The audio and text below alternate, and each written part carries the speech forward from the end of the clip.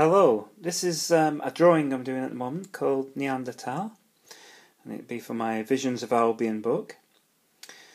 So this is an ink drawing, but first of all I draw it out in pencil, so I get the placement of features and the shape of the head, etc.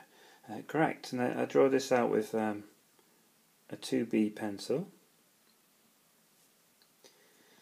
Then when I feel that I've got things in the right place, I start to ink, and I start to put more details in. So I use a 0.05 pigment liner, just a nice pen. You can get different sizes. 0.05 is very fine.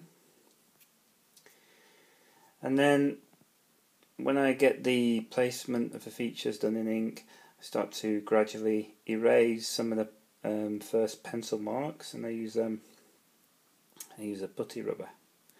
And the great thing about putty rubber, you can manipulate it so you can get nice points for rubbing out bits.